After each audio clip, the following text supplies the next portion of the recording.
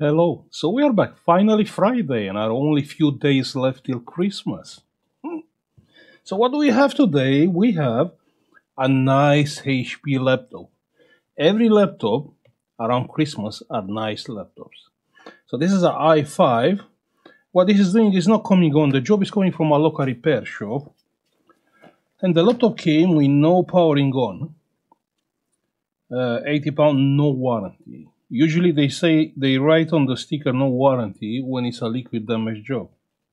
So I'm expecting on a liquid damage job. Let's plug the charger and see what this nice laptop is doing. So plug in the charger. It's taking nothing. Pressing the power button is taking nothing. And also we have no light on the charger.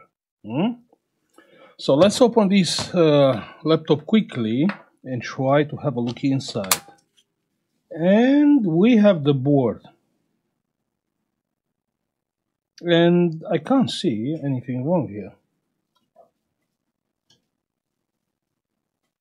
Can you spot anything wrong on this laptop? We should take the motherboard out and check on the other side of the board because I can't see liquid damage. Oh, no. Okay, let's plug the charger and see what's happening, yeah? So plug in the charger. What we are checking first? Main power rail. Yeah, you're right. So the main power rail, first we have to check the charging port. Check here. We have the red wires. Checking here, and we have 19.9. You can see on the screen. So the voltage is coming in. Then check there. We have the input circuit, yeah? And the input circuit is like that. You have one MOSFET, second MOSFET, then you have the current sensor. And on the current sensor, you should have 19, and we have nothing. Why we have nothing? So here is a confusion. We have nothing because the MOSFETs are bad. Not necessary. And most likely the MOSFETs are not bad. We don't have 19 because there can be a short circuit on the main power rail. So compare with the ground with the beeping multimeter here, and we have no short. Okay, if we have no short, then what is the problem? Shorted MOSFETs, yeah? Let's check the MOSFETs for short. So this one is good. This one is good, so the MOSFETs are not shorted. So what is the next requirement in order the input circuit to work? 25 volts on the gate if the MOSFETs are channel N. Let's have a look. So this is the input circuit, power input circuit. Yeah, plus, and here we have 19. You can see on the screen. Then we have the output of this MOSFET. We have 19. Check on the screen. Yeah, can you spot anything wrong here? So one more time. Here we have voltage. Here we have voltage. We are not moving forward to check. Did you spot anything weird here? You have voltage drop on the MOSFET. You have the voltage drop on the MOSFET because you don't have enough voltage on the gate. So how much voltage has to be on the gate? Usually around 6 volts. But you have the MOSFET on the serial with the voltage, yeah? So here you have 19. So between the source and the gate, you should have 6 volts. So if the source is 19, the gate has to be 19 plus 6 volts. That means 25 volts. Otherwise, you will have, like on this case, I'm assuming it's low voltage on the gate. That's the reason why I have voltage drop across the MOSFET. So on one side of the MOSFET, we have 19.933. And on the other side of the MOSFET, we have 19.849. And on the gate, we have 18.2.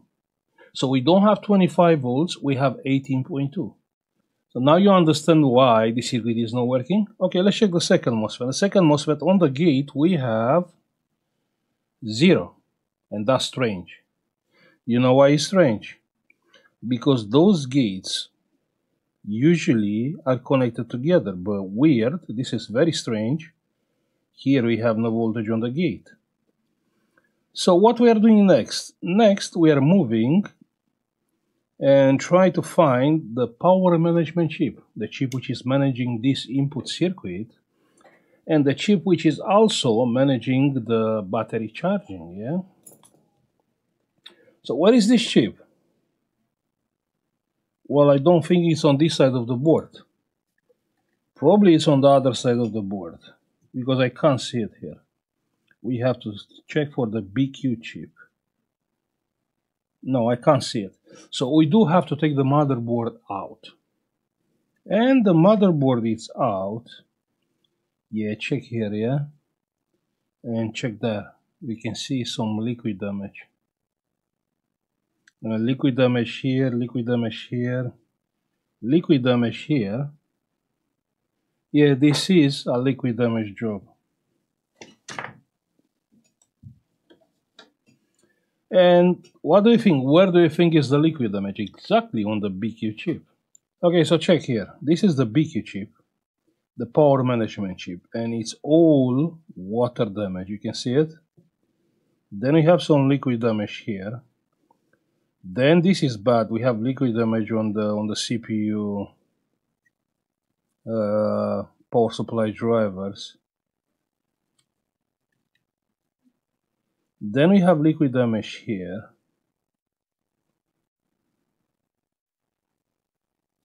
The EC chip is looking fine. We don't have anything. The 3.3 LDO is looking fine. We don't have problems. Here we have a little bit of liquid damage, but this is not important because we don't have components here.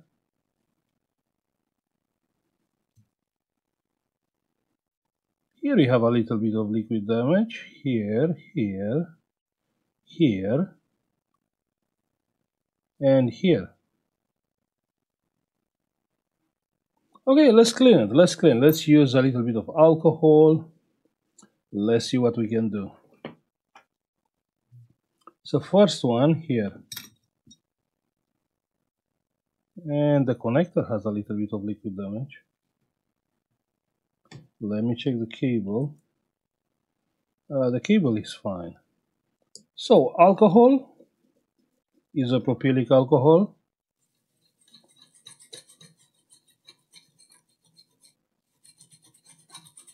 Good, and here, good, and here, good, and here, perfect, here, perfect, here, perfect, here, here. Okay, this is sweet liquid, or not? No, it's not sweet. And here a little bit.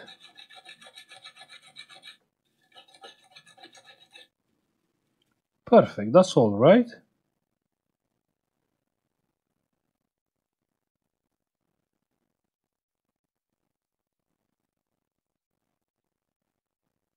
Yeah, that's all. It's all clean. You know what I want to do? I want just a short flow on this BQ chip, yeah? Because, check there, we have two pins here. Let me dry. Yeah, I want a short flow. I want rosin everywhere. Liquid rosin. Rosin is a good isolator. Liquid rosin everywhere. Here, here.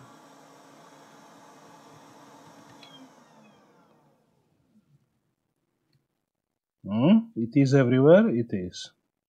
Yeah.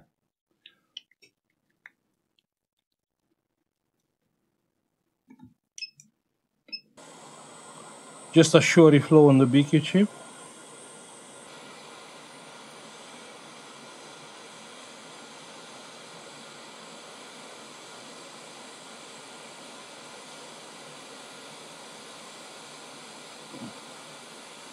Yeah, perfect. Yeah. And the chip is moving. Perfect.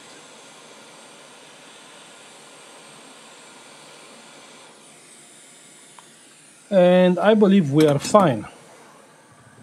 So what do you think?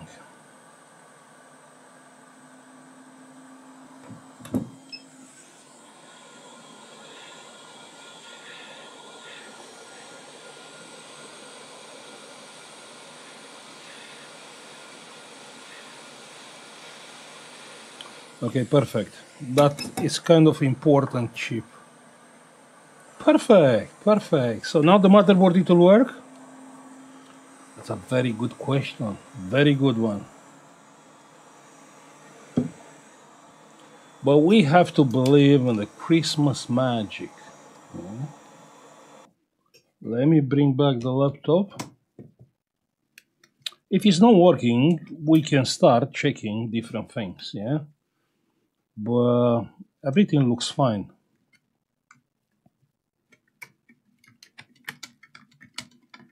I'm still worried about the missing voltage on the second BQ chip, and that can be, you know, a corroded resistor, can be. But we're gonna see now. So what do I want? I want only the charging port connected, that's all. Only the charging port. Let's plug the charger. So plug in the charger. I seen 10 milliamps there. Let's check the main power rail. So the main power rail is, check on the screen, 19.9. What about the input circuit? So let's go under the microscope just to understand.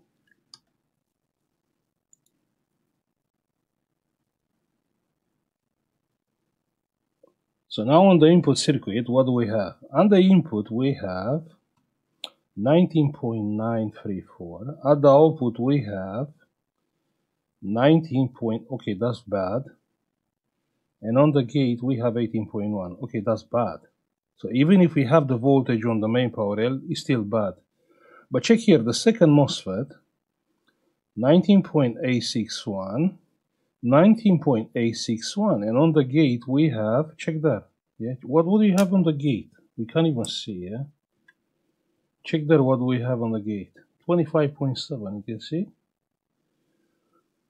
So the problem is, on this gate, all I have is 18 volts. Now, I know the schematic already of this circuit. So I can go back on the other side of the motherboard and dig in, or we can just fix the problem now. How we can fix the problem? Very simple. Using a proper calibrated wire. Yes, you're right. So what do we need in order to fix this? We need a little bit of rosin. Obviously, Sorin rosin. We need a little bit of rosin here and here. Perfect, that's all what you need. And now we need a wire. We need a wire from here.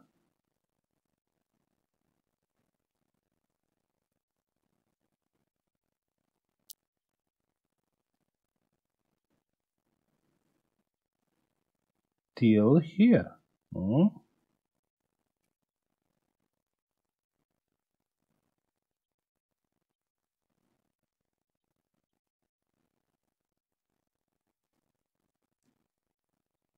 Let's settle this wire here.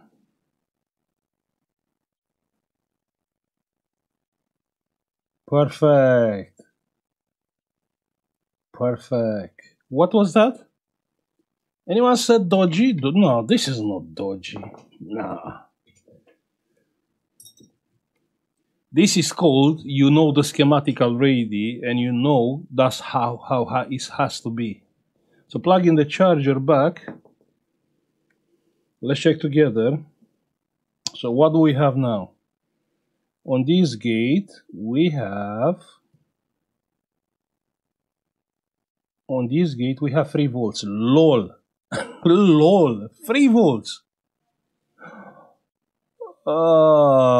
Feels bad, man. Feels bad. Why do we have 2 volts? And on the input, we have 19.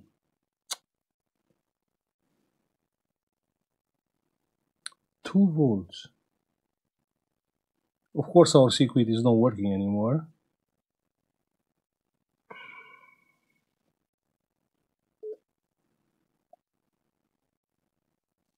Okay, feels bad.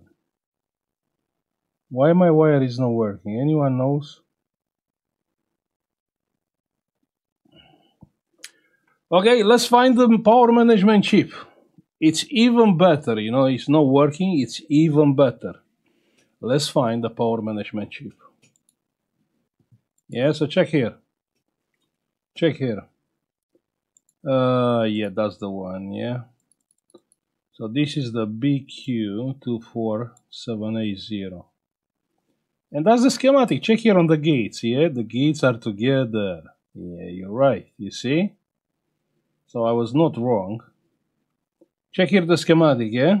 You see the gate of the first MOSFET is connected together with the gate of the second MOSFET. Then, through a resistor is going to the AC DRV, yeah? You can see the gates are together. That's the reason why I connected the gates together. Okay, so what can be wrong here? Either this resistor is corroded, or the first MOSFET is short between the gate and the source, which I really doubted, but let's check. So gate with the ground is fine. Gate with the source is fine, so it's not shorted. So we have to find the resistor which is in the serial mode with the chip. Yeah, you're right, we have to take the board out, but that's fine. That's okay. Let's find that resistor. AC DRV is pin number 4. Okay, so we have to follow this pin. So pin number 4 is this one. 1, 2, 3, 4. Check here. And it's going on the other side of the board somewhere.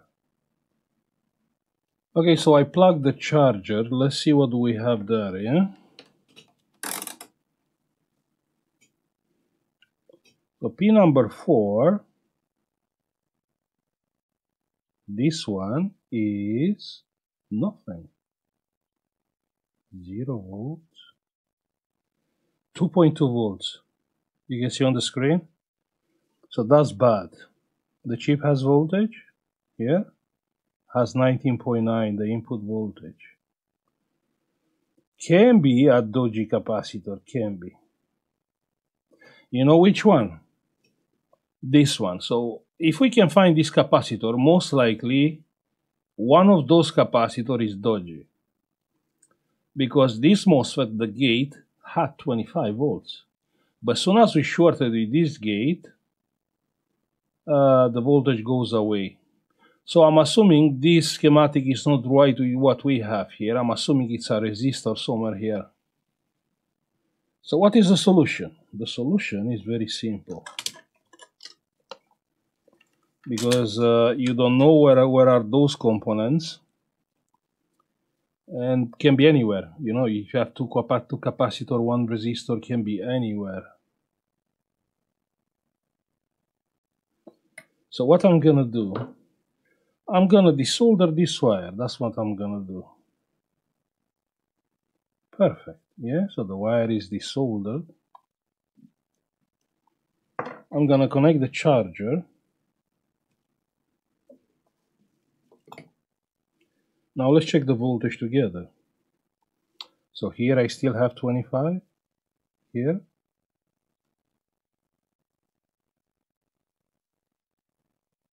Yeah, I have over 20 volts.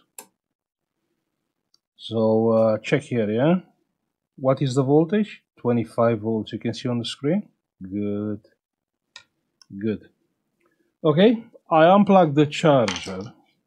I will take the power supply. I will switch it to 25 volts. And I will come with the ground here.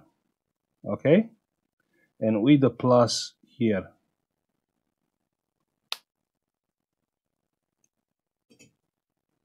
Wait, it's smoking. 1 second. Lol, something blow up.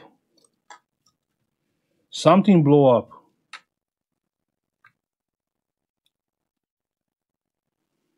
I felt semiconductor smell, I swear.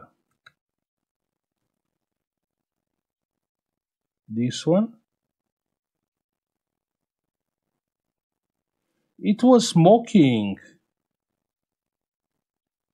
I can't see. I can't see anything. Let's try it one more time. Let's try one more time.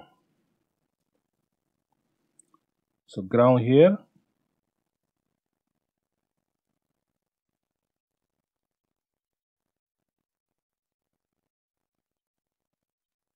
Okay, whatever blow up is not short anymore. Now let's solder that wire back. But something blew up, 100%.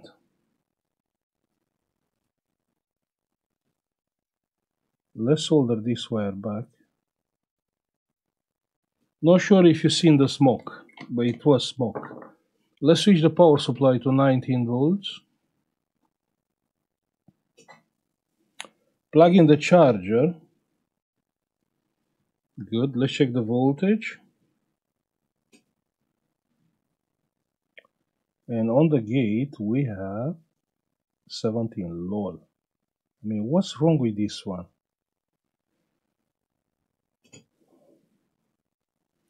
"17 volts is better than before, but still not perfect." So what I'm gonna do, I'm gonna desolder this thingy, and we have to find out what smoked on the motherboard. We blow up the BQ chip? No way.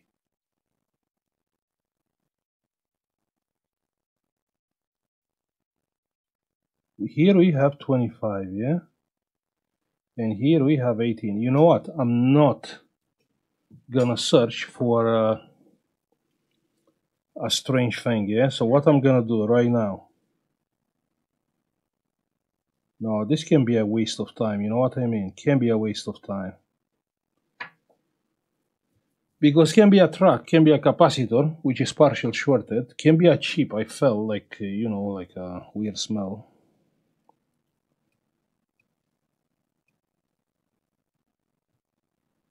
So what we are doing right now is called tuning, yeah? So we are improving this thingy.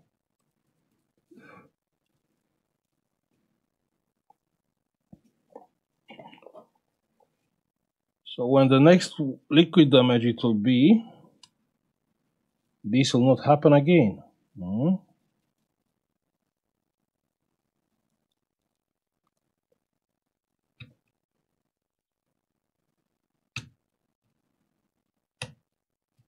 Perfect. Yeah, so we disconnect the track.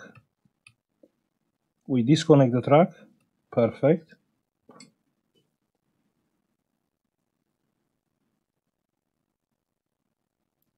Now let me solder the wire.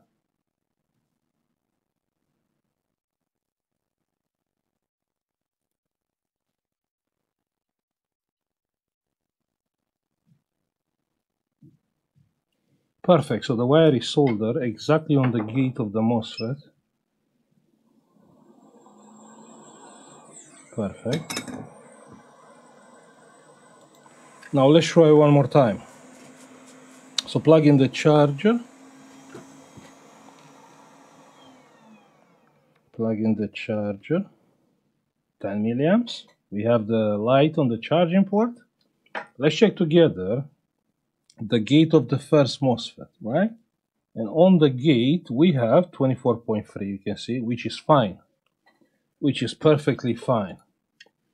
So my question is, this laptop, you know, it will work or not? Let me connect the screen, which has to be here. Yeah.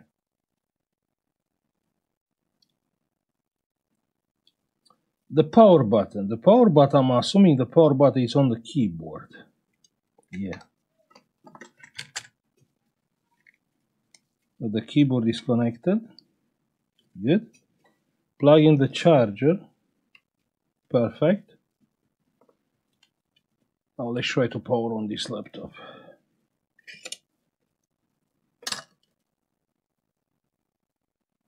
No, the power button is not on the keyboard.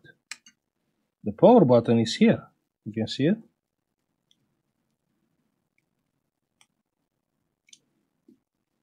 Good. Pressing the power button, and I can't see anything.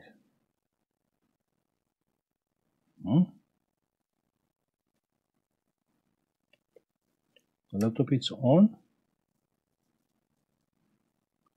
Yeah, so the check here. Check here. It's on. We have picture. That's crazy. It's working. Huh? We fix it. We fix it. I can't believe the fan is spinning. Everything is fine. Now, the lesson I want you to learn, to keep in mind from this video, is the things doesn't have to be the way someone want to be. You understand? Make your own thing.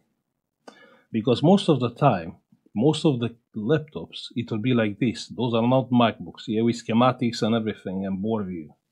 You can have this model. In order to find those components from the gates, you need board view. I mean, even the schematic is not enough. You need the board view to see where the components are. So you have to find your way in fixing things. And it's very wrong, because I seen on so many videos, sorry, do it properly like how the manufacturer done it. And I don't want. I'm not even sure if I can, like in a case like this. You know what I mean? So try to find your way in fixing things. And this is not dodgy. I can assure you it's not dodgy. This is the schematic. The manufacturer uses a different schematic. I don't care. It's about what the power management chip manufacturer is saying. Yeah. So that's the schematic, which is from the power management chip manufacturer. Okay. I'm just trying to, be flexible, because that's how you learn. Yeah. I mean, even now, I have no idea. I felt smoke, and I have no idea what blow up when I came with 25 volts on the gate of this MOSFET. And I don't even care. That's the thing. I don't even care. What I care is about, having 25 volts on that gate. Now, I'm curious about a thing, the laptop is charging. Let's see. Let me plug the battery and see if it's charging.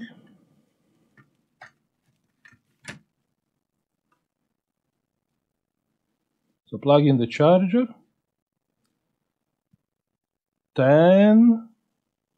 60 milliamps is the pre-charge current.